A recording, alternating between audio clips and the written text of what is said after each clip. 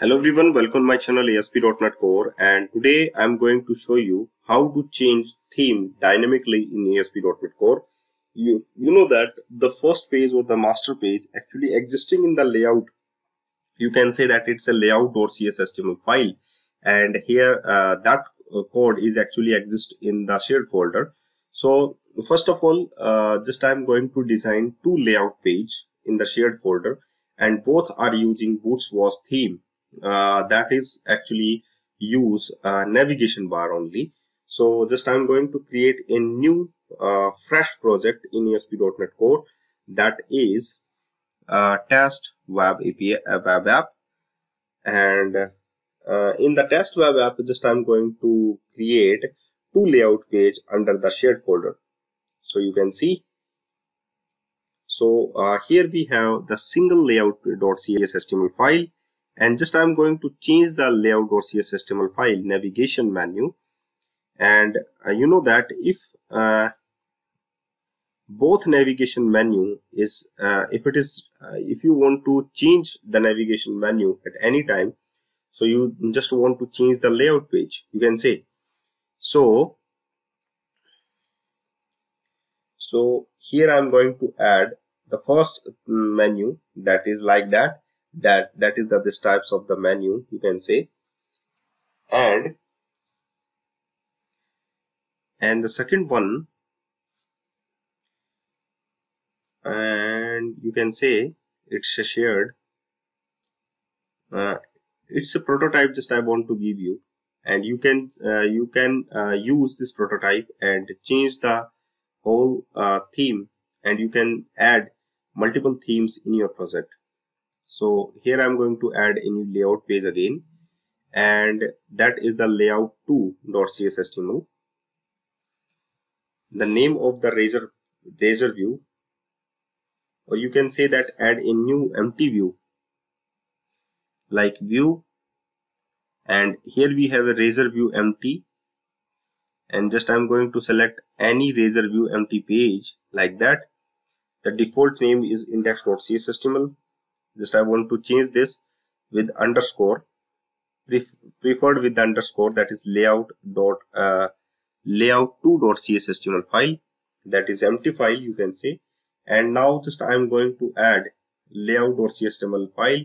So just copy all the code and just paste it under the layout2.cshtml file, and also change the navigation menu with the help of the Bootstrap theme. So here we have, that is the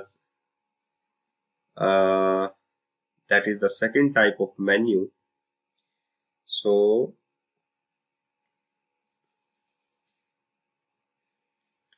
here we have that is the layout2.cshtml file. Okay, and that is the layout.cshtml, and that is the layout2.cshtml under the shared folder. Now just open your controller, that is the home controller by default, or you can add another controller. The name of the controller you can take, that is the theme controller, or according to you. So that is the themes controller, just I want to take it here. So the name is theme controller, and just I want to replace the code with my already created code. That is the public theme controller iAction result index, and the layout is underscore layout, that is the default theme layout. The second one theme is request.query. Request is a form property that return the query string value. So request.query, that is the theme, just I want to get it from the query string, that is theme, and get the value of the theme key. You know that the query is actually hold dictionary type value, key and value pair. So request.query is the theme, and just I want to check which layout is used actually. So here we have a razor view on your index action method, that is index.cshtml file, where you can set both the theme, that is theme 1 and theme 2. Theme 1 is support to layout.css file, and theme 2 is support layout2.css file. So on that behalf, you can set the view data, that is the set the layout on the behalf of view data, because layout is actually checked. If the theme is theme 2, then layout is layout 2. If theme is theme 1, then layout is layout 2. So that is the query string value, theme equals to theme 2, theme equals to theme 1. Okay, so also change the default map controller route theme. So here we have inside the index.html file and the controller code. So here we have switched to theme 2, switched to theme 1, and switched to theme 2. That is, the query string value is theme 2 and theme 1.